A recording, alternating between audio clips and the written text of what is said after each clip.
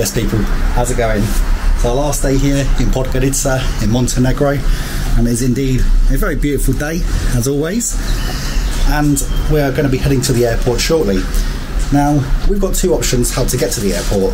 Our first option is by taxi, which is how we got here, and a taxi will cost us roughly 15 euros. That's how much it cost us to get here at least. If we got on from the street, we'd try and negotiate a price of at least 15 euros. But in this case, we're actually going to go and get a train. And the reason why we're going to do that is because a first class train ticket here costs 2 euros each. I've got to see what this is like for myself. Secondly, the train station at the airport where we're going to is absolutely tiny. It's almost so small that you cannot believe it. So we want to check it out and see it for ourselves. And we also want to see what the trains are like in Montenegro as well, because we spoke a lot about the infrastructure and the transportation in Montenegro and how it needs to be improved, but we haven't quite seen the trains yet, so it'll be a good opportunity for us to check that out and confirm whether it's as bad as we think it is or whether it's better than we expected. So let's get out there, have a look, and whilst we're doing that, have one last look at Podgorica before we head back to the sunny old UK. Let's go. Alright, so heading over now to the station. It's about a 20-minute walk from our apartment, and yeah, it's been quite an interesting trip really, hasn't it? We've so far we've been here for what, a week? About 5 days. About 5 days, and in that 5 days we've been to 2 countries and 3 cities. So it's been a pretty cool experience, and we've seen quite a lot already. But one thing we're a little bit concerned about is, so in the UK or most countries, you'll have platforms numbered and clear directions where to go, and in other countries you won't. And if you've ever seen our series from, well, older videos from Poland, you'll know that we almost got stranded in a town called Oswiecim because the station had no information about where things were. And that station comparatively was quite modern. So this station will probably contain very little information about where our platform's going to be and stuff. At least that's what we're imagining. So we're leaving like an hour earlier than we really need to, purely so we don't have to, you know, well, purely so we're not made late by potentially missing out on the platform. But let's go and have a look. I almost forgot to mention, I almost literally got run over yesterday. So I was going past the, well, it's like a, I guess in the UK we'd call it a zebra crossing, but it works slightly differently here. Like, you just kind of, just go for it really. I don't know if you caught that, but I'm not cutting it out, but she almost went, I must say though, in her defence, look at the floors. Terrible. Almost tripped over a few times as well. Oh dang. Yeah, you're alright. Yeah. But anyway, right, so we're crossing one of these zebra crossings, and well, it was like right away, it had like the green man on, and so to us, it's like, yeah, okay, we can walk. So we started walking, and then this car, it came speeding around the corner. So it's strange how it works in this part of the world. So it wasn't a zebra crossing, sorry, it's just a normal traffic light. So in the UK, when the man turns green on the traffic symbol, all cars stop from both sides and the pedestrians go forward. Whereas in this part of the world, and indeed most of Europe that we visited so far, the cars will continue going. So you'll cross the road, and some of the cars, depending on what direction, can continue to cross. Now, when we were crossing, we had this car speeding and literally millimeters away from us, had to hard brake, and I was like, dude, it's a green man. Crazy. Alright, so we're not far from the station now. So if you're interested, the station, or the train station, is actually near the bus station, literally next door to it. So if you've been to Podgorica bus station before, you'll be able to find the train station. We've taken this walk so many times now that we've actually memorised it. We don't need maps to get us there, but we do need maps to work out where the train station actually is, because it's tucked away somewhere. We've been past here a few times, but it doesn't really stand out as a standout building or anything. It's probably just a inconspicuous, you know, little building somewhere, or perhaps we're just too stupid to notice it. We'll find out shortly. But yeah, we're certainly going to miss Montenegro. It's been one of our more favourite countries that we visited, along with Albania. Albania was wonderful as well. We took a 3-hour, well, it ended up being 4 hours actually, because we had the border patrol to go through. So 4-hour journey into Albania, and Albania was a really cool country, really, really nice. Though, if you've seen our previous videos, you know that I didn't particularly like their bus station. But yeah, let's get to this train station and see what it's all about. Hello, buddy.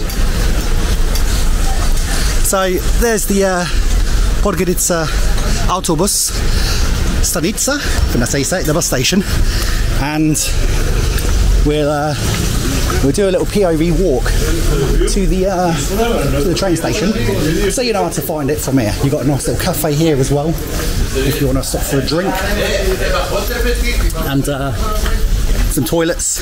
Be aware though, as of 2024, toilets here cost 40 cents.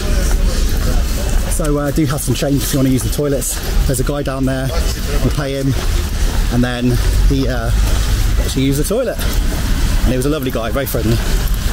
And I believe the entrance to the train station is just through this little underpass thing here. Let's have a look. So you've got taxis here. So if worst comes to worst and for some reason we miss our train, we have got a taxi. But we've got tourist information as well. That's for the bus station. And how long have we got now, Tam? Alright, so now the real challenge begins, where we have to try and work out which train we need to the airport. So there's an information centre there.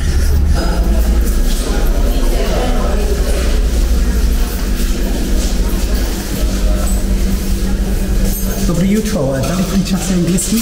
Perfect. I'm just wondering which train station we need, or which train we need to take to the airport. The next train is the 7:55. Okay. Train, Bar, stops at Station Island. Which platform number? Pedon? Oh, we don't know yet. You have to ask information. Perfect. Okay. Thank you very much. Hvala.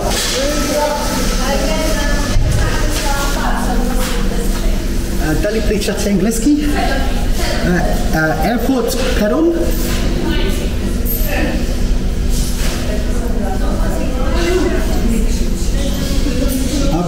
Okay, follow.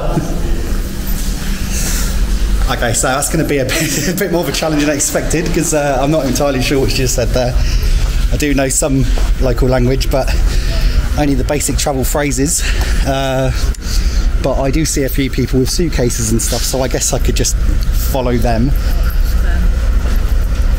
Well, yeah, but I think for now, I roughly know what the train looks like, so it kind of looks like this one over here, actually. But the train arrives at 7:55. If at 8 a.m. we're not on our train, then we're just going to go and get a taxi. But I really hope we don't have to do that, because I really want to see what the trains are like here.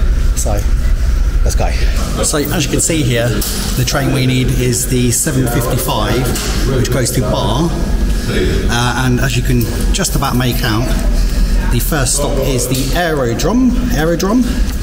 And Tommy's just bought a ticket from here, so I thought that the tickets, you purchase them from the train themselves with a conductor, and I think you can do it that way, but you can also purchase them here from the station as well. Right, here we go, on the train. Just confirmed with one of the workers that this is the right train.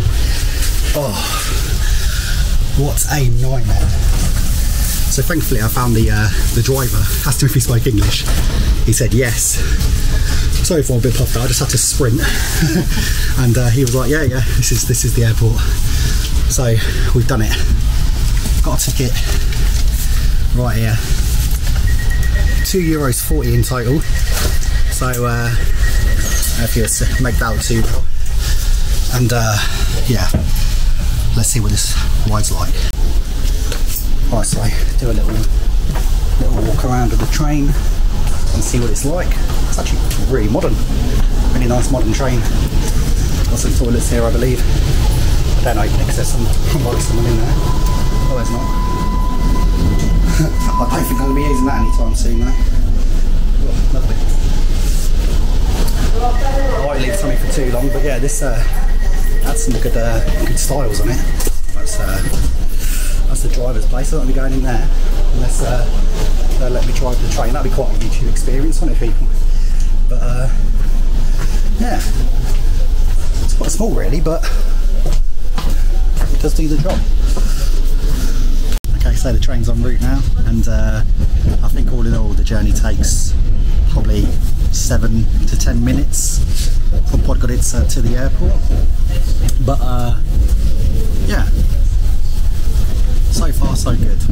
This is what it looks like, or what the train station looks like, and you can see some of the trains over here. Very old school, lots of cool graffiti. Contrary to popular belief, I'm a fan of graffiti. I do like it if it's done well and done properly. So yeah.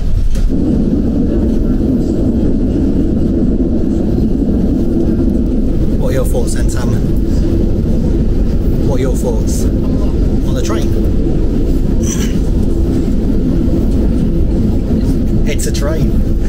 Is it better or worse than you expected? It's a train, but views are good. It's a lot more modern than I was expecting actually. So obviously, given that the train station itself, like finding the platform and stuff was difficult as I expected it to be. The train is actually really modern, really well kept and very clean. Unlike the trains that we have in the UK, which some of them aren't great, but look at those views. Not bad.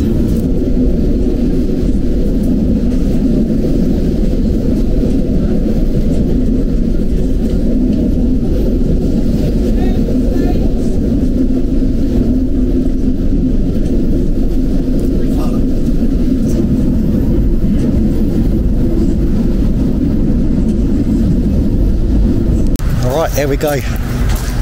Job's a good one. Arrived, and there's the train. Look how cool that is. There's so much sunlight. Blimey, blinding. What a cool train. Alright people, so here we go. Made it. This is the area, as you can see, and this is the airport station. So as I told you, it's crazy. That is literally the station airport. So let's go and have a little look inside. So that's Aerodrom, I think that's what it means. And that's it. This is what you got. So I don't know what more I can say really. It's got some nice hills and stuff in the background. Not entirely sure where to cross. Where are people crossing? Just over the tracks? Yeah. Okay, we're crossing over the tracks, people. So, blimey. Not often crossed over a track. Ugh. And as you can see, the area is in need of some renovation, but this is the airport station. So the actual airport from here, how long is it, Tam? How far does it take? It's an 18-minute walk from here. You can actually recognise it from the underpass up here, and how lovely is that, eh? So Podgorica, you got to think, guys, this is the first impression people get when they see your airport station. It's not a good representation because you're a beautiful city. Montenegro is a beautiful country, and this is your capital city, and that's your railway station. You know, it's probably one of the worst I've ever seen. One of them that I have seen just as bad, but it's one of the worst. And let's see how the rest of this trip goes. Alright, so en route to the airport now. Pretty much the tactic we're taking is just follow other people, but we have got Google Maps open. So, thoughts on the journey? Well, first and foremost, I have to be completely honest, information in the train, just as we expected, was terrible. No information, and just like, hey, we don't know what platform it is, no idea, go and ask information centre. Hey, information centre, what's the platform? You know, she might have said what the platform was to us, But even given the fact she was shrugging, and I know how to count in the local language, if she had said peron, jeden, dva, tri, chetri, pets, I would have known what she was talking about. I would have heard a number and known. But she didn't. So I'm assuming what she was saying was, I don't know. No idea. So information in the train station, not good. Now in terms of the actual train itself, the train is actually really nice. Modern, clean. The toilet wasn't very nice. It looked like someone had freshly used it. And it looked like they had mist everywhere all over the room. But the actual, you know, the actual train itself was good. I quite liked the design of the train.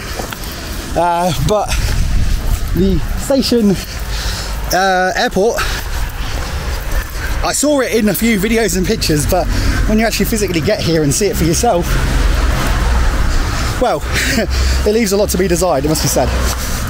Now, I'm not being, I don't want to be ultra critical. We paid, what, €1.20 each. It was about a 10-minute trip, and that's a good deal, I would say. Now we just saved ourselves €13 potentially by doing this, and we've got a nice 18-minute walk, which means we can burn off some of the calories we've been accumulated over this trip from all those lovely chivapis that we've been eating. But yeah, what's your thoughts on the station, the information centre, stuff like that, the trip? I'm just so glad that we've got Google Translate. Yeah, Google Translate was useful. What did you think of the what do you call it, how easy it was to find platform and stuff? Well, as soon as I obviously put it into like English to Croatian for her to read, she just pointed at train. She was train like that. So. Ah, right, okay. So she must have been like, it's okay. So just to let you know, Croatian is the nearest common language. In Google Translate there is no Montenegrin, so if you wish to communicate, your next best language is Croatian, so use that to communicate, because it's essentially the same language anyway. But yeah, we're taking a stroll now. Nice mountains in the background. Montenegro is a very mountainous country, and by the time we get to the airport we'll have about 2 hours, and we like to have about 2 hours to wait. So yeah, that's how it works. If you do the reverse journey, I actually don't think you can buy an airport ticket at that station because there's no one there to buy off. So if you wanted to make this journey backwards, what you'd have to do is jump on the train itself and then buy it from the conductor. And again, as long as you've got a few euros in change, you should be able to do that just fine. Now, would I recommend doing it? 100%. The taxi prices here are pretty fair, but if you want to save your money for a good beer,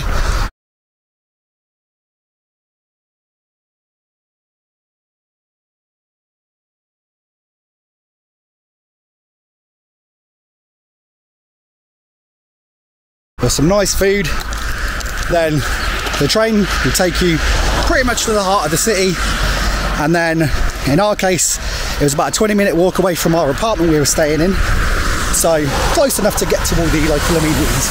Now, I will warn you, if you're taking this journey the opposite way around, so if you're going from the airport to the centre of Podgorica, as you're walking down this road here, you may get a lot of people try and offer you taxi rides.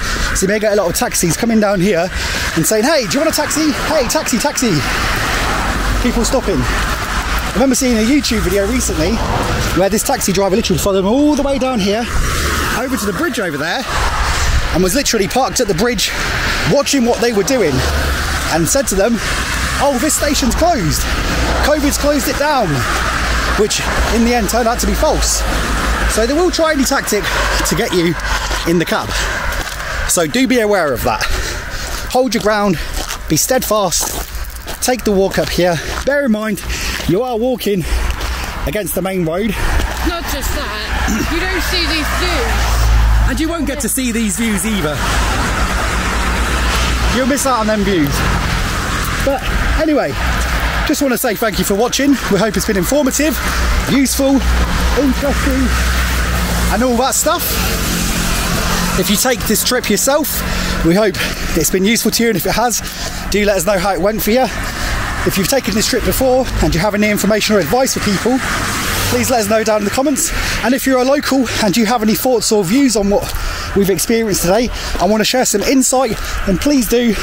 We always value information and knowledge from the locals, and that's very, very useful to us, so please do comment and let us know. But anyway, thank you very much, people. We're now walking on the main road, so we've got to be extra cautious. But we hope you have a great day, and we'll catch you very, very soon. Take care, people. See you later.